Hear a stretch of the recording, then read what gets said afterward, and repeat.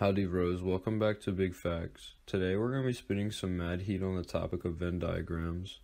Venn diagrams were first brought to the light in 1880 by some nerd named John Venn in a paper called On the Diagrammatic and Mechanical Representation of Propositions and Reasonings.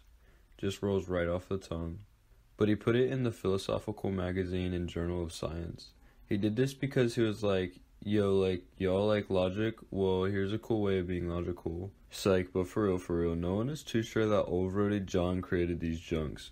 Because sometimes your bay takes an L and you just don't know if someone created something that they're named after. But historians are pretty sure that he was just the first who had the goal of generalizing them, not the one who created them.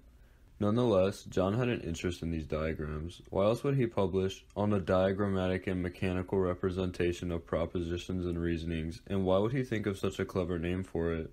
But John was a humble fam, and decided that these logic thingies would be called Eulerian circles, not Venn diagrams, because basically they were low-key the same as Euler diagrams, which were invented by another nerd like a long time ago, but like a little different. Either way, we call them Venn diagrams because his name is the favorite one, I guess. Some more complicated stuff happened with Venn diagrams in the past 100 years or so, but basically these days we don't use them for much else outside of teaching our children what they are. Y'all, dude, what would you even use a Venn diagram for, dude? What's the purpose, dude?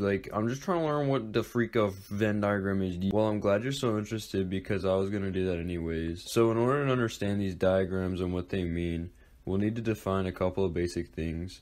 We've got a collection of things, that's a set, and an individual object is an element. We can give a set a name like this, or even this, but try not to name it the same as an element in your set, because that's like a large, big problem, like that.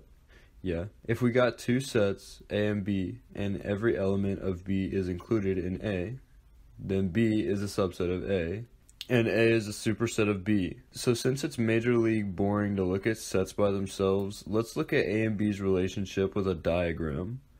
Poof.